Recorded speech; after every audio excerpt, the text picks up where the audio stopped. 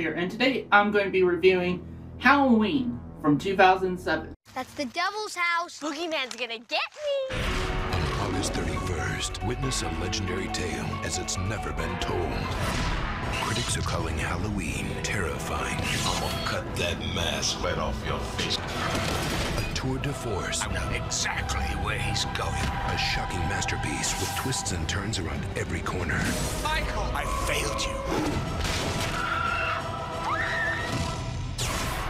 Halloween, rated R. Halloween stars Malcolm McDowell, Scout Taylor Compton, Tyra Main, Danielle Harris, and is directed by Rob Zombie. The plot of Halloween is that after being committed for 17 years, Michael Myers, now a grown man, escapes from the mental institution and returns to Haddonfield where he wants to find his baby sister, Laurie. Okay, so now we're finally here. Man, what a journey. I mean, just going through all these Halloween movies and that, talking about franchise I personally love, and going through the great aspects of this franchise and going through the not so great aspects. I mean, those were fun to talk about, of course, but some of those I personally would not want to talk about again. But so now we're finally here. How I review these movies are so out of order, and that chronologically speaking, that is the last Halloween film that I've reviewed technically chronologically in regards to my filming order and that. And I rewatched this last night. I took some time to process it, and I got some thoughts, so let's get on to it. One of the things I actually do like about Rob Zombie's Halloween is that, technically speaking, this is a well-shot movie, actually. I actually do like the cinematography of this film and everything. In some aspects, I'll get to that in my negatives, but Rob Zombie knows how to shoot the camera. I will give him credit on that one. He definitely knows how to shoot the camera in most cases. It looks really good. Another positive I have too is actually some of the actors are not bad, actually. I actually like some of these actors in these roles. There's only just an issue I have with it, which I'll get into in my negatives again. But the actors and how well they portray these roles is not bad. In fact, a lot of these actors are horror alumni. Like, you get Danielle Harris, you get Brad Dourif, you get Dee Wallace, Ken Foree. So a lot of horror alumni. I do like these actors. In fact, one of them I actually met. I did meet Ken Foree. He was like just one of the nicest guys I met, actually. If you haven't got a chance to meet Ken Foree at these conventions and that, do yourself a favor. He's just such a nice guy. But yeah, basically overall, I do like the cast of Rob Zombie's Halloween. There's just a few issues I have in regards to writing and that, which we'll again discuss in my negatives. Also, speaking of cast, another positive is I actually do really dug Tyra Main as adult Michael Myers, actually. Like his portrayal of the Shape is actually pretty good. It's probably my third favorite portrayal. I've portrayed Michael Myers in my short films and that. I take a lot of influences from different portrayals of Myers throughout the years. Tyra Main being one of them. Great Myers. I also do like the look of Myers in this. I like especially the Max. Actually, at the time, back in 2007, this was probably the closest you got to having a new Michael Myers mask look like the original film's mask, actually. Now that's been kind of beat out by Halloween 2018 with the mask from that film. But this is probably, just right under that. So, in regards to the mask, I look closer to the original film's mask, which, in my opinion, I don't know. As of right now, it's probably my favorite mask. So, for the original. And another positive I had was the music by Tyra Bates. Now, mostly I like the stuff where he recomposes elements from the original Halloween, and they sound pretty good. Probably at the time the closest we heard to the original Halloween film score in a while.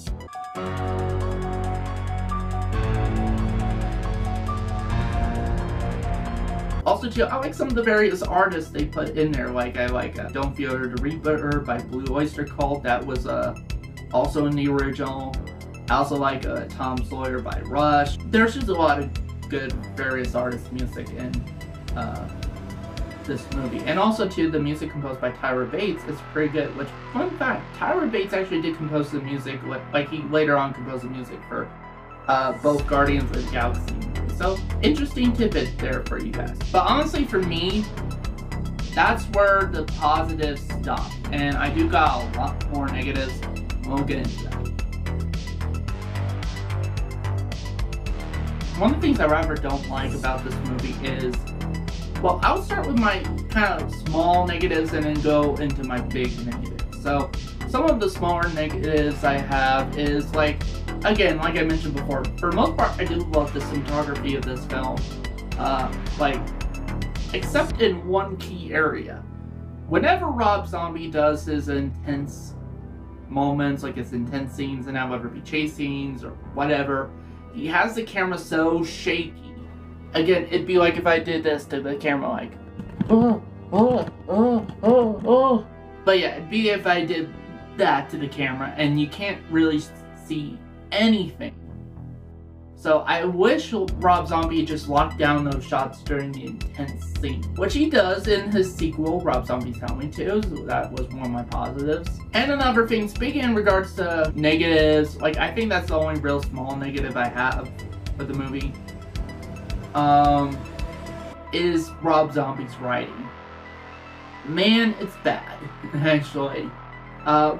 Like, honestly, the biggest issues with his writing is really just only the first act and the escape scene. That's about it in regards to big issues with his writing.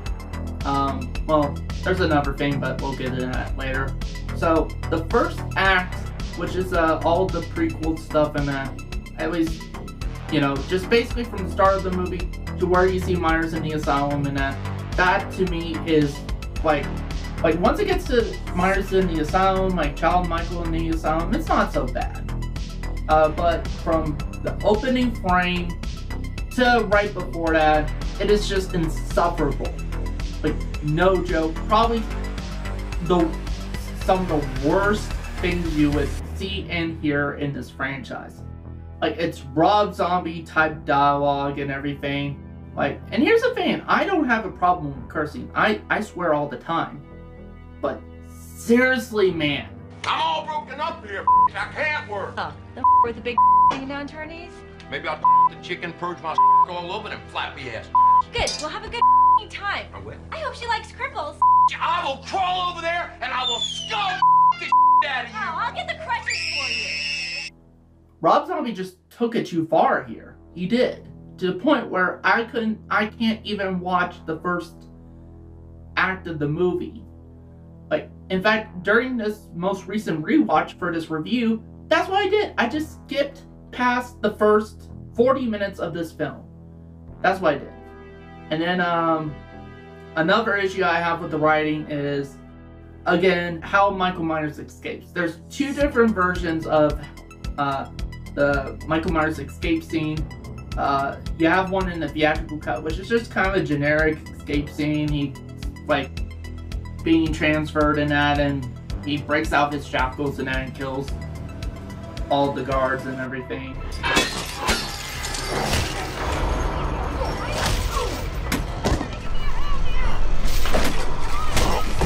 Which is my preferred version if I had to pick between the two, personally. And then you have the one in the unrated cut, which I did watch the unrated cut because that's the only one I got. And that is basically Myers in the unrated cut escapes through two assholes taking a patient into his room to rape her. And it's uncomfortable. Really uncomfortable. Like, Rob Zombie hard focuses on asylum rape in that whole sequence. And it's tough to get through.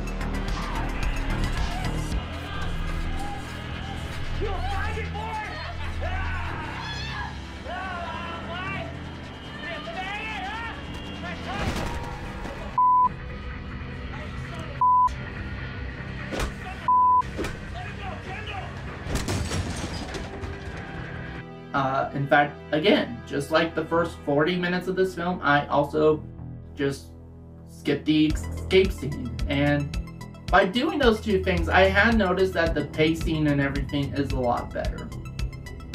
Without those two things interfering in the movie. Like, the movie's a lot better for, the movie's a lot better without those two things I mentioned.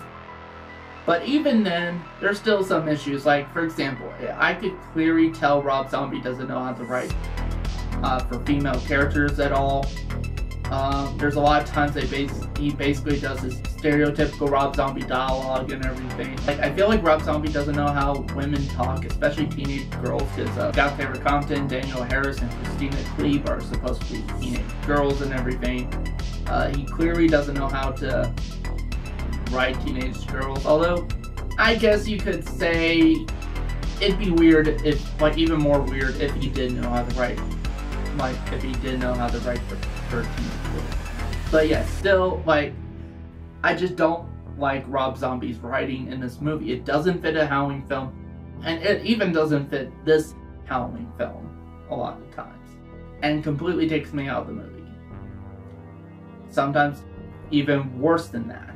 Yeah, but honestly for me, those are my only real issues with Rob Zombie's Halloween.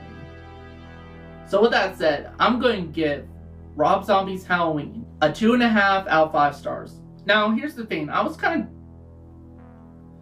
mixed on what rating I wanted to give this movie, because there are some really good stuff in Rob Zombie's Halloween, even some of the best stuff of the franchise. But then also too, you got a lot of really bad stuff, and sometimes stuff that's like some of the worst of the franchise. So it is a rather mixed bag, but honestly there's a lot more bad stuff in this movie than there is good stuff. So the bad stuff overshadows the good stuff. Like, I mean, here's the thing. When I have to skip 40 minutes of a 2-hour movie just for it to be watchable, does that make it a good movie? No, it doesn't. It doesn't make it as a good movie.